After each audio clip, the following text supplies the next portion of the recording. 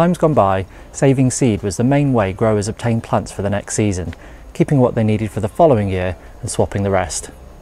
These days, seed is cheaply and widely available from many suppliers, but there are still good reasons to save your own. It's the best way to perpetuate rare, heritage or heirloom varieties which have been passed down through generations. Preserving the seed ensures they are there for future and helps maintain genetic diversity. Varieties can subtly evolve over time to become better suited to your unique local growing conditions.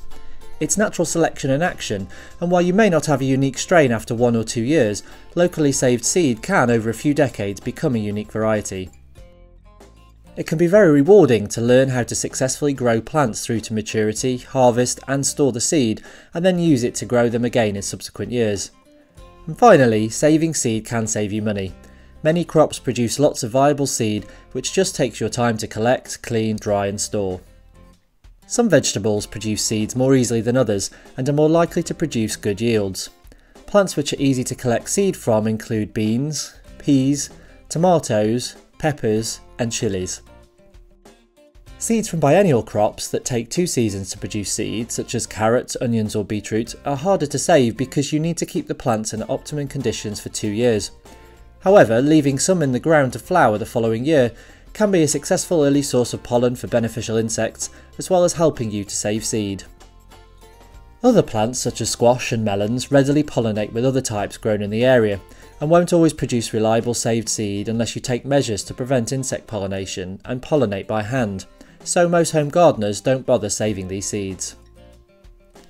It's also not worth saving seeds from plants which were grown from F1 hybrid seeds.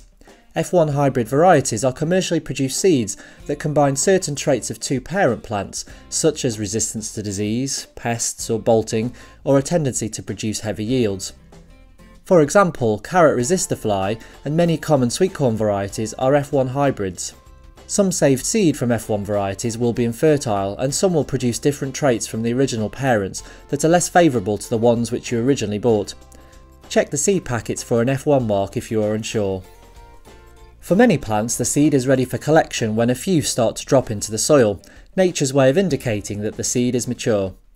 For other plants, you may need to experiment to find the best time. For example, with fruiting plants, the correct time to collect seed from their fruits may be a little later than the time they are ready to eat. Remember to only save seed from the most vigorous plants with the best fruit, and avoid using seed from weak or unusual looking plants. In this way, you'll be naturally selecting the traits you wish to encourage in your crops. You might sacrifice a little from your harvest, but you'll gain an interest throughout the fall and winter in seeing flowers and seed pods develop.